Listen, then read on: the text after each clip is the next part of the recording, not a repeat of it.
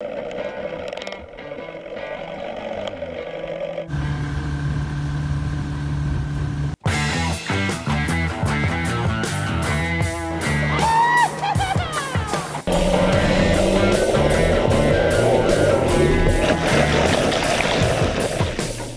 up and welcome to Bansheeboat. If you haven't done it yet, hit subscribe, turn your notifications on for a weekly video every Saturday at 5 o'clock. Today's topic aims to provide clarification on the differences between outboards, inboards, and sterndrives.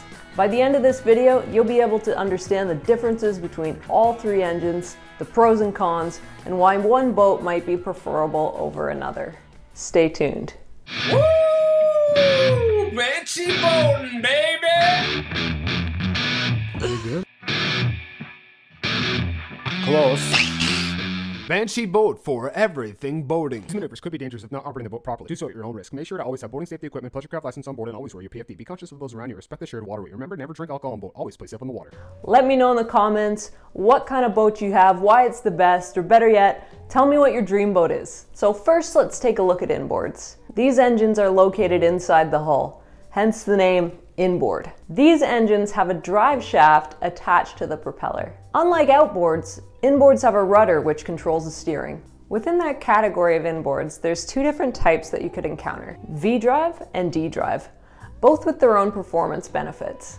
D-drive means that the engine is mounted in the center of the boat, and the rudder is built into the hull underneath the boat. This design produces little wake, and it's a great option for avid slalom water skiers. These boats handle like a race car, and there's no bow rise. On the downside, even though this design is energy efficient, the placement of the engine takes up substantial mid-cabin space that could have been allocated more efficiently for storage. Plus, if you want to compensate for lack of weight, that means you're going to have fat sacks everywhere. D-drives can also be noisier due to the location of the engine in the center of the boat. This will impede the passengers from having conversations. However, this might not be viewed as a bad thing because sometimes you just want everybody to shut up. Another thing, picture having a big awkward hump in the center of your boat, which might be able to double as a seat, but maybe not.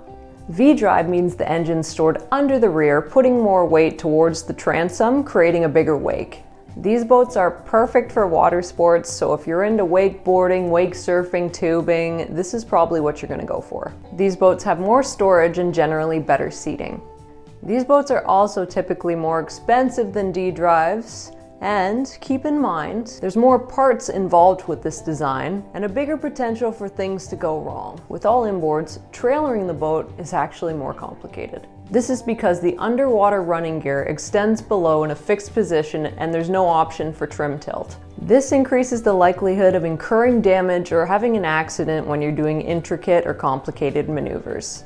If you're new to boating, this is definitely something you should consider. Let's look at outboards. With outboards, the motor is mounted outside the boat's hull, high up on the transom, hence the word outboard. With an outboard, the steering is controlled by moving the entire engine. There could be a handle grip for steering, or there could be power steering and power trim tilt. Used outboards are extremely popular and often the first to be considered for their affordability and longevity. You can find used outboards from 30 years ago that still run great. Additionally, you can do so much of the maintenance yourself. They're easy to work with and the housing pops right off the top of the engine. This engine is a complete unit on its own. It's easily removable and can be put on a new boat at any time. This option alone provides you a ton of versatility. These boats are great for shallow water and therefore a great choice for fishermen. The propeller can easily be lifted up right out of the water as you come to shore, preventing any damages. This also means the prop won't accumulate any algae, marine growth, or barnacles because it's just not sitting in the water all the time. The cons of outboard? Whatever happens, happens. They're loud and they smell. Great. You can still get the same power as an inboard, you just have to have multiple motors mounted on the transom. You can't wake surf and you lose a platform at the back where the motor's mounted. Lastly, let's talk about sterndrives, also referred to as inboard outboards because they share similarities with both.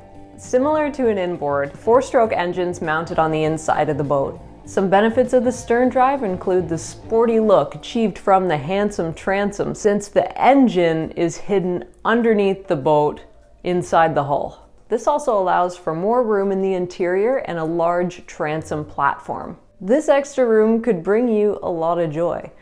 Sunbathing for the ladies, picnics, and just a lot of extra room so you're not feeling claustrophobic. Sometimes being cramped on a boat with the inability to leave your seat can take some of the fun out of it. The cons of Sterndrive. Because Sterndrives bring the prop out and out of the hull, this could bring the prop in dangerous proximity to swimmers and surfers.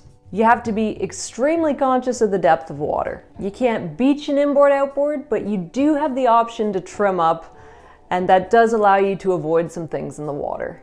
They can also be a little trickier to winterize because it's hard to get into those small spaces. Hope you enjoyed the video. If you want any further clarification, feel free to comment below. Let me know what you think, and I'll see you next week. This is Bansheeboat signing out. Woo!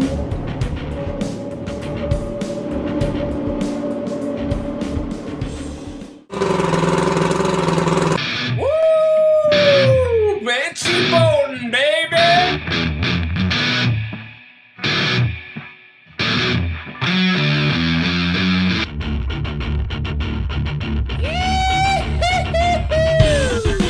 Check out one of these other fantastic videos. You won't be disappointed.